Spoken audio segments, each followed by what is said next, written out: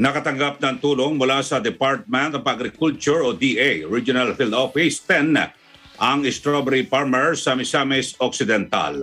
May detalye si Ses Nicole Bazar.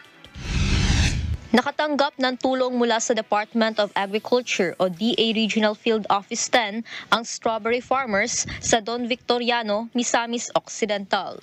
Ito ay sa ilalim ng Special Area for Agricultural Development o SAAD at High Value Crops Development Programs ng Kagawaran.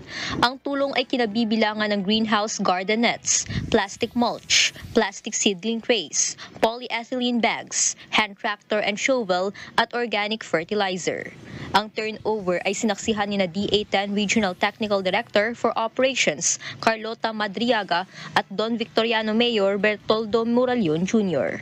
Ayon kay Madriaga, malaki ang potensyal ng bayan ng Don Victoriano na maging supplier ng strawberry sa Northern Mindanao. Mula rito sa Misamis Occidental, para sa Eagle News, says Nicole Bazar, we live in interesting times.